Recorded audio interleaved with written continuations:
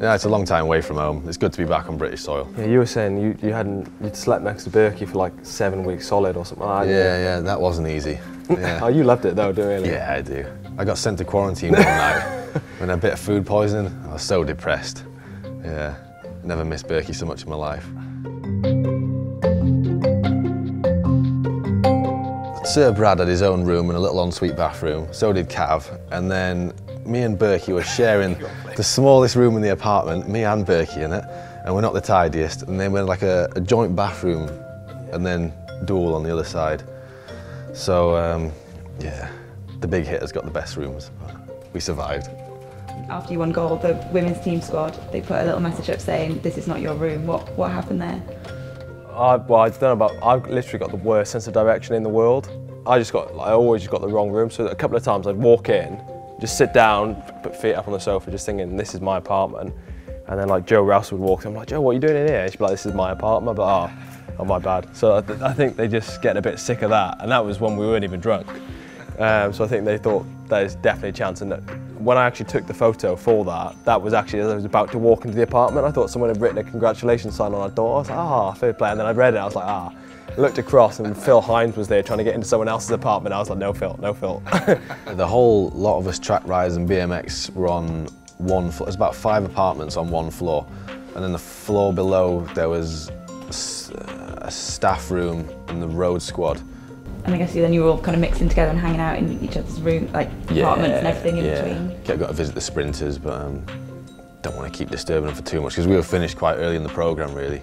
It was only Hindez that had finished before us, so we adopted him as an endurance rider, and he came around with us. But we try to, leave the girls to focus and leave the sprinters to focus until they finish the hard work. Yeah, that's the other thing. Obviously, although you chat to each other, the last thing you want is when you're still competing is a load of people going, oh yeah, last night was such a good night, and you're exactly, like, I've got 3 days to go. And yeah, I was going to say, it didn't stop Hindez. Yeah, as soon as he crossed that line, he was in our room with his gold medal, winging it round his head, and yeah.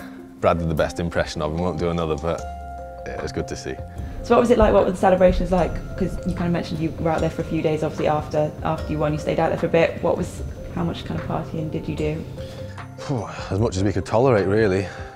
It's inevitable, isn't it? We spend so much time living like monks on the months and years, really, in front of that one event, and as soon as you cross the line and everything goes to plan, all you want to do is go out and celebrate with the boys, and yeah, inevitably. Rio's not a bad place to do it though, is it? No, it's really good, yeah. Places. No, really good.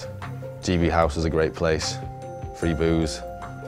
Took a while to get out there, but no, it was great. It's pretty rare that you spend time with the boys in that situation. A lot of the time, we've got our sensible head on training and resting, and to be out there with all those bars and free booze on tap, we try to take advantage, yeah. When you're kind of living in that setup, who was the messiest? Who was the... It's probably me, you and Berkey. Yeah. Berkey's pretty clean actually. Berkey was all right, yeah. He's quite anal about all that stuff. He was starting to get frustrated with me when I was using his bed as a bin, wasn't he? Yeah. I think I started off worse than you, but by the end, you couldn't walk in his room for like tiptoeing over. He's never had time for anything. Yeah, bottles of water. Yeah, you're a disgrace. Yeah. Is anyone then the complete opposite? Because obviously we've heard like Cav's a bit, some of them are a bit, yeah. Brad. Polar opposite, yeah. Yeah. Brad's pretty clean, but Cav takes it to another level. He's like so OCD. Anal about, As soon as he got there, the first thing he did is like open up his immaculate suitcase, and then I don't think any of us used the wardrobe apart from Cav. He opened it up and hung up all his shirts and folded his socks and his boxer shorts, and I've never seen anything like it. So what was the first thing you indulged in once you finished racing? Beer. Actually, no, Phil Hines did one useful thing the whole time he was out there. So we just finished racing, and it was a bit of obviously we broke world records, we were all on control, and it was a bit manic with the press and stuff like that. We got back, and he turned up, and he must have got 40 Big Macs in for everyone. It was like the one useful thing he did this whole time in Rio. We actually sorted that out.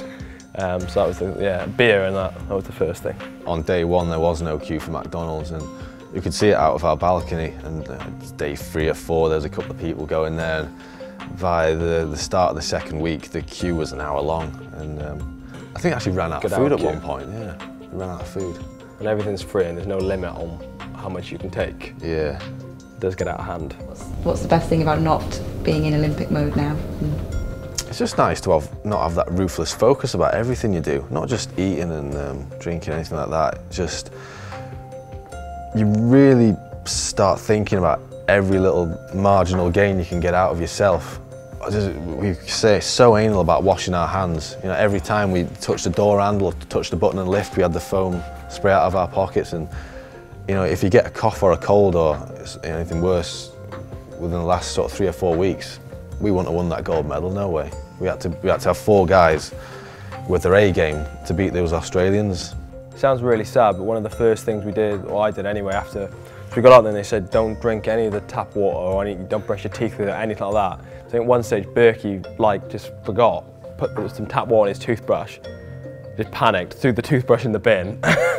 So it's little things like that. So you have to wash your teeth with like bottled water and stuff. So little stuff like that. So after racing, like you can actually run your toothbrush under a tap and stuff like that. It's the little things.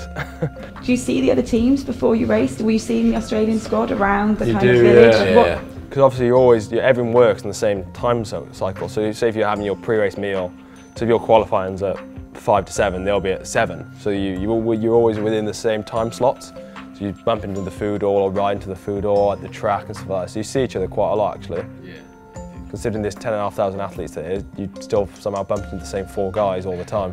Just lastly, now you're kind of going your separate ways. What are you both going to miss most about each other, having spent all this time together?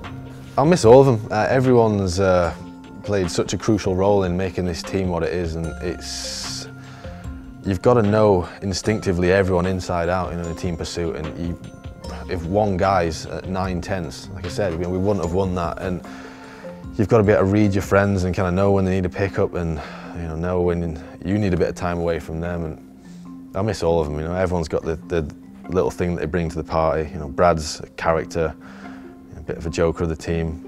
Same as Owain, he's just like Geraint Thomas for me. He's almost replaced Geraint. He's like the younger Geraint, and very similar in terms of on the bike and off the bike. Berkey, keeps himself to himself. He's pretty quiet, but I don't know. He feels like my brother, We've been through a lot together. So I'll miss all of them. You're not getting rid of Berkey though, mate. You're all right. Yeah.